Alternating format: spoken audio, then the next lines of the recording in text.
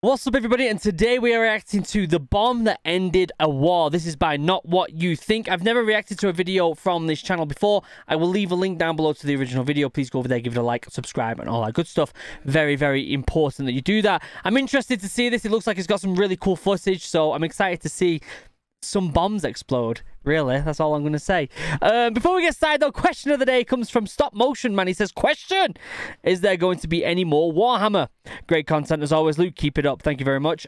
Yes, there is going to be plenty of Warhammer 40k. The new Dark Tide game that comes out in September, I'm going to be doing a playthrough of that on the channel. Very excited for that, and I'm going to be doing regular Warhammer stuff anyway on Terror Tuesdays, so get hyped for that. As for Fantasy Warhammer, I have had some people ask me about Fantasy Warhammer. That will be over on my new channel, The Sword and Scabbard, so definitely go over there, have a little cheeky peek at the new channel. There'll be a link down below for that as well. Thank you for your question. Leave a comment down below if you want a question answered on the next video. But for now, let's shut up, let's pop this up, and let's have a little cheeky peek. Destroy a bunker made of concrete buried 50 feet underground, especially when it's never been done before. What? That was a 50 feet? for the U.S. Air Force during Operation Desert Storm, as the Iraqis' intelligence and the command personnel were stationed inside concrete bunkers so deep underground that the U.S. and the rest of the coalition had no weapons to penetrate them. Also, quick question, if you do like these reaction videos, let me know if you prefer subtitles on or off. Let me know in the comment section, okay? But in an unbelievable feat of ingenuity, engineering, and cooperation, the U.S. military designed, manufactured, and successfully deployed a weapon in less than 4 weeks. Wow. Which left Saddam Hussein with no option but to surrender. And that weapon looked something like this. So basically, they had the issue that there was these bunkers really far underground, and this was the solution, and they did it within 4 weeks, guys. What you think? Damn. Saddam Hussein invaded Kuwait in August of 1990 with the purpose of annexing Kuwait, acquiring their large oil reserves, and also to avoid paying back the money that Kuwait had loaned to Iraq, which had funded Saddam's war against Iran in the 1980s. See, I actually don't know much about this war, particularly with Saddam Hussein. You have to remember, when I was in the Royal Marines, it was all about Afghan, right? And there was all this other stuff going on. There's so much politics when it comes to this that it's really hard to kind of grasp your head around exactly where it started, what was going on. Did it start with Russia going into Afghan? Like, where did it start and where did it trigger?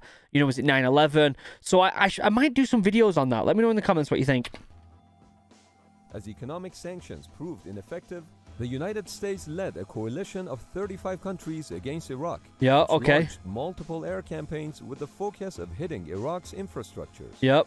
But soon, the quantity and quality of Iraqi bunkers became a problem. Okay. According to some intelligence reports, there were up to 40 bunkers near Baghdad, where several infantry divisions, the Iraqi Republican Guards, and critical command and control facilities were housed. So these bunkers, they were obviously a key strategic part for Saddam and his allies, or his friends, his buddies, should we say. So to design a bomb to do that is good, but it's... See, this is why you need to know more about context of war, right? Was it a case of just getting rid of these people? Did we need intel from these people? Did we need to know more about what they're doing behind the scenes, about different countries? So just blowing something up isn't always the best idea, even though it might be the most fun. So I wonder why they went for the option of just blowing up these bunkers rather than doing some sort of style of CQB kind of close quarter to get in there, get intel, and get a little bit more up close and personal. Obviously, it saves allies' lives, right? Obviously. But it makes you wonder, right? These concrete bunkers were buried 30 to 50 feet below the surface, making them immune to direct hits from the BLU-109 hardened penetration bombs. That's very... designed to penetrate only 4 to 6 feet of reinforced concrete. Ooh, look at that! Holy cow! A team consisting of U.S. Air Force engineers and Lockheed Missiles and Space Company, which had developed the BLU-109, immediately started working on a solution. So they already had some sort of idea of what they needed to do. They just needed to be able to penetrate even further. My guess is, prior to this issue, they didn't really need to go that deep, so they never really had to...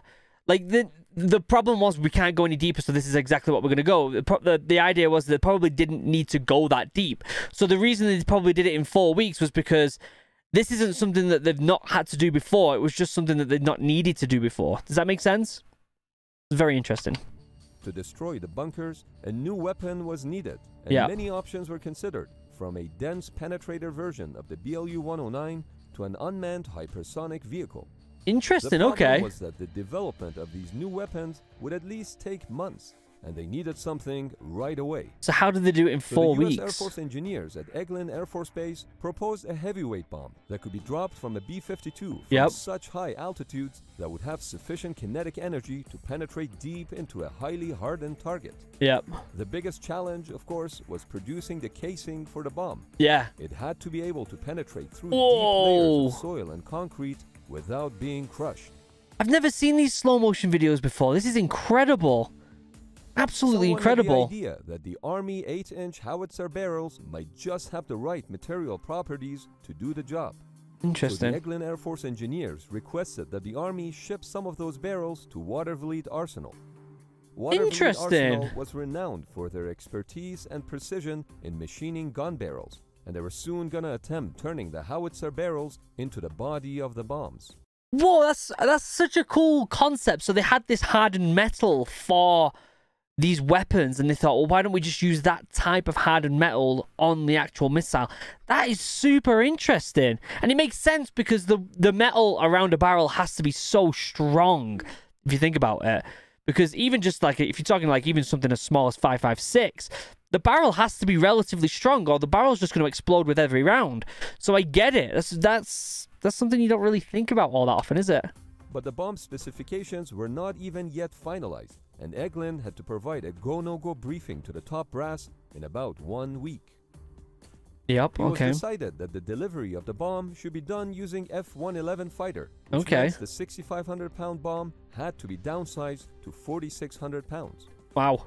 In the days to come, which is quite a significant downgrade when you think about how much force this has to have to get through that amount of concrete. The Eglin Air Force engineers worked with Lockheed and also Rockwell, who were the maintainers of the offensive avionics suite for the F-111. In parallel, the explosive pellets were being produced. Wind tunnel time was booked at the LTV Dallas location, and a batch of BLU-109 nose cones was en route to Watervliet Arsenal. Interesting. During the go-no-go decision on Wednesday, February 13th, 1991, Eglin Air Base, the year I was born, it was a good year, committed to delivering 2 test rounds and 2 operational rounds in just 2 weeks. Wow. They got the go-ahead. By the end of that week, Watervliet had received the howitzer barrels, nose cones, and some specifications from Lockheed. That's incredible. That is genuinely incredible. The machinists were working 7 days a week in multiple shifts around the clock to produce the penetrator's body. External hoops and rails were cut off from the barrel. It was then shortened to the penetrator's rough length, and its chrome plating was stripped off. Interesting. The machining of the bomb had to proceed, even though its design was not yet finalized. There's so much, as someone who's just in the Royal Marines as an infantryman, right? Obviously, I specialize later on. But as someone who just goes in to just be boots on the ground, there's so much more stuff behind the scenes you don't realize, right? You don't take into account, like, the weapons you use and you know, like, the back of your hand. But do you know how they're made? Do you know what specific, like, type of metal they're made with? All this other stuff.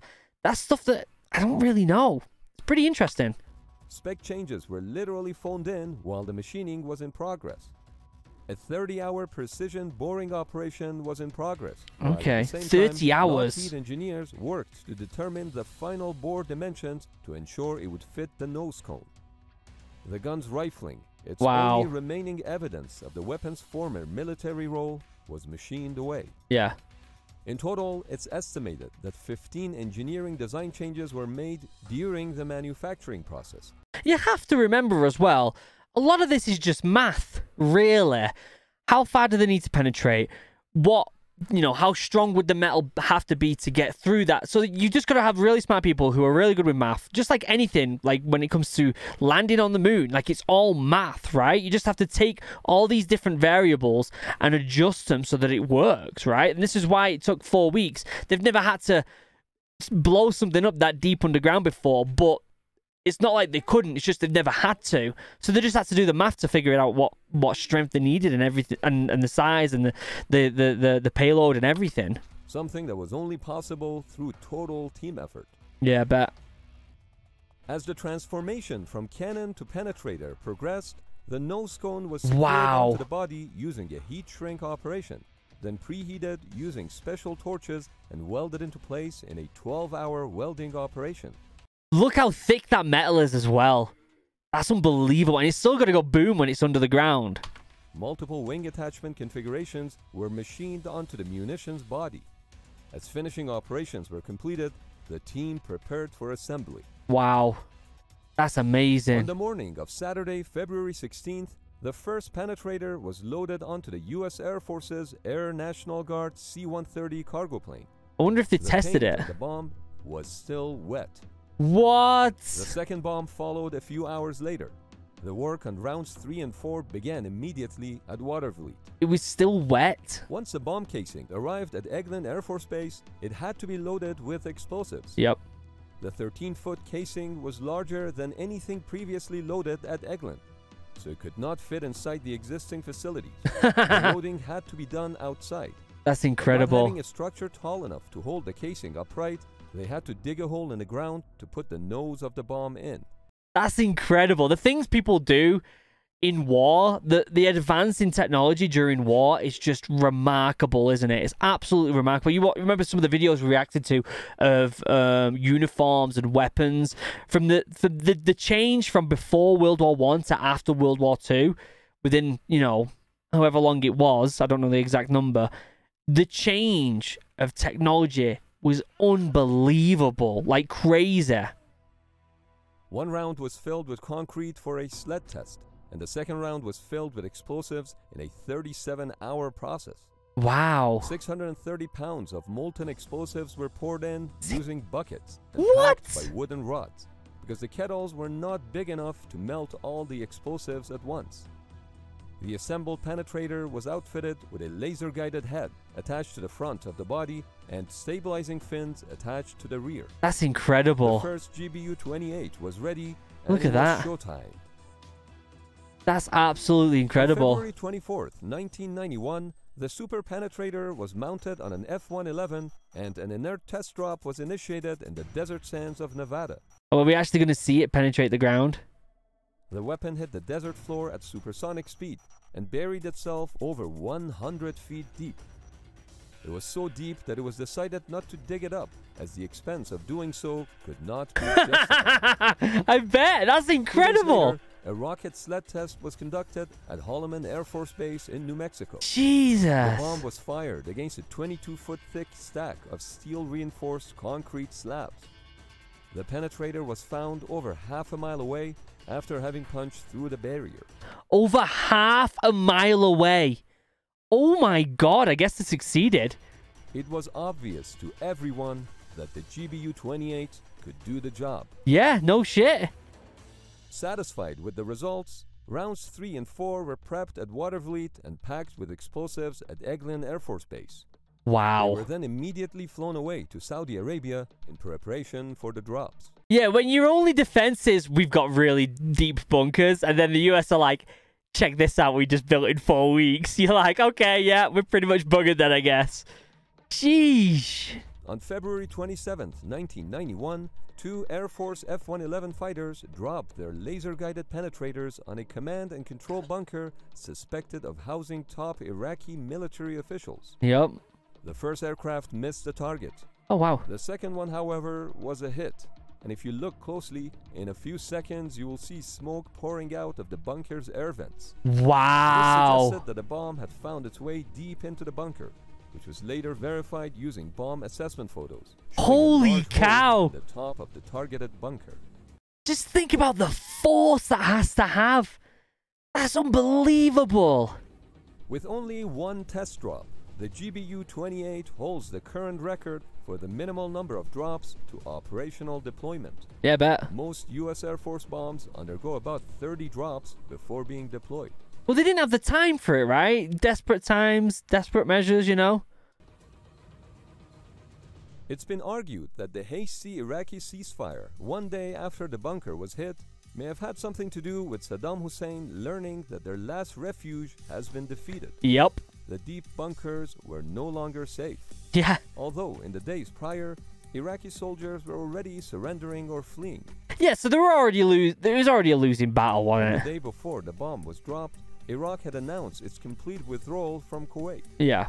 But the GBU-28 bunker buster may very well have been the straw that broke the camel's back. I think it was. That was an absolutely phenomenal video by Not What You Think. I've never seen this channel before. Very, very good video. Genuinely really enjoyed it. There'll be a link down below to the original video. Please go over there, give it a like and all that good stuff. If you did enjoy this video as well, like this video while you are there. What a great video. What an absolutely amazing accomplishment that they did there in 4 weeks. Think about 4 weeks to do all that. Again, like I said, it's probably the majority of it is just math, right? Let's be honest. But holy cow, that's a lot. Let me know if you knew about this already in the comment section down below. If you've got recommendations for more videos for me to react to, comment section down below. Get hyped. Next week, we'll be carrying on with Modern Warfare. I'm just waiting for a part for my computer setup to be able to carry on recording my Modern Warfare gameplay, guys, all right? Members, you're beautiful, you're amazing. I love you. I couldn't do this without you. I honestly couldn't make videos every single day if it wasn't for these amazing people right here finishing scrolling the screen. So thank you for supporting the channel as much as you do. Genuinely appreciate it. Links down below to all my socials, including my 2 other YouTube channels, OriginalAdventures, where you can check out vlogs and stuff like that, and the Sword and Scabbard, where you can check out all things fantasy. Other than that, guys, I love you all. I'll see you in the next video. Have a wonderful day. Goodbye.